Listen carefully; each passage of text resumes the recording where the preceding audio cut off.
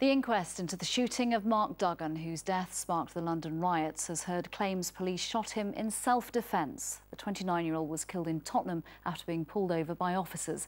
Police say he was under surveillance as they believed he was collecting a gun from an associate. From the inquest, our correspondent Simon Harris reports. The picture isn't sharp, it's not easy to see what's happening, but as a bus makes its way along Ferry Lane in Tottenham, its onboard camera captures the scene of a shooting. Mark Duggan has just been killed by a police marksman known as V53. Today, this video was shown to an inquest jury.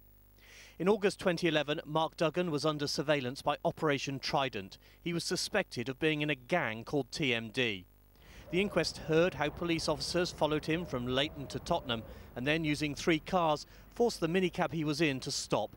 They believed he had a gun. As Mr. Duggan emerged from the car, a policeman fired 2 shots. The jury heard the case would raise a number of key questions. Was the police operation planned to minimise the use of lethal force? Was it absolutely necessary for the police officer to fire the lethal shot? And was Mark Duggan holding a gun when he stepped out of the minicab?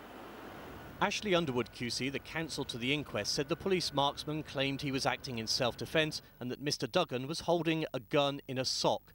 Mr. Underwood told the jury the police officers intended to detain Mr. Duggan. It was never their aim to kill him, that's what they'll say. V53's account is that Mr. Duggan had a gun in his hand and he was bringing it into the aim position. Yet it was found between 10 and 20 feet away.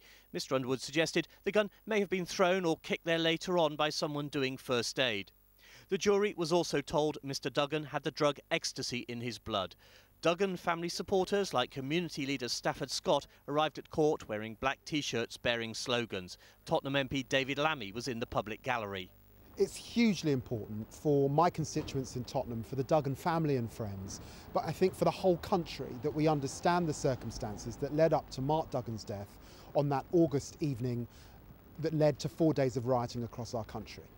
Members of Mark Duggan's family were warned evidence about his wounds would be upsetting and photographs would be gruesome. The inquest continues on Thursday when the jury will be taken to Tottenham. Simon Harris, ITV News at the Mark Duggan inquest.